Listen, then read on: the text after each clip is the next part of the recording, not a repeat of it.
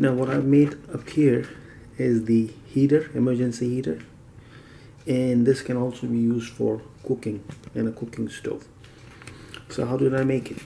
Now this one is made with the simple jute string which you get in the dollar store, a can, tin can. In the tin can I have put up oil, and I have dipped this in oil and put up there and put the top part on fire, right?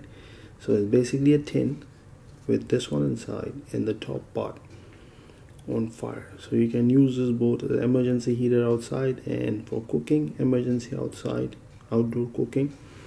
Now, how do I control the flames?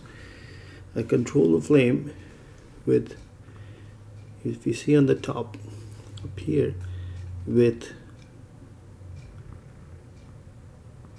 a simple penny. You take a look up here, there's the penny. So you can move the penny around and then you can control the flame. So if I move it a little bit this side, the flames will increase. So that's how you control the flame. And how to switch it off is very easy. It will never catch fire, but still you have to be careful. All you have to do is tilt the wick inside the oil. So the oil itself is the extinguisher.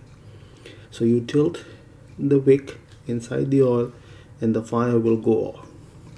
Right? So all you have to do is use this scissor so your hand doesn't burn. And if you see, if I tilt this, the fire will switch off. Or you can cover it with a lid, any steel lid like this one. Just cover it and then the fire will switch off. If not, add a few drops of water on the top, the fire will switch off. So now this one is the longest burning stove and heater. It will burn approximately for like 72 hours continuous, depending on the amount of oil you put. And the other part you have to always see is that the wick is just above the oil.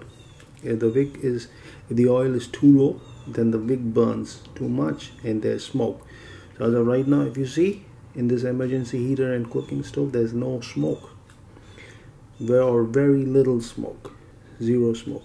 So this is a pretty handy heating device, cooking device. Use it at your own risk.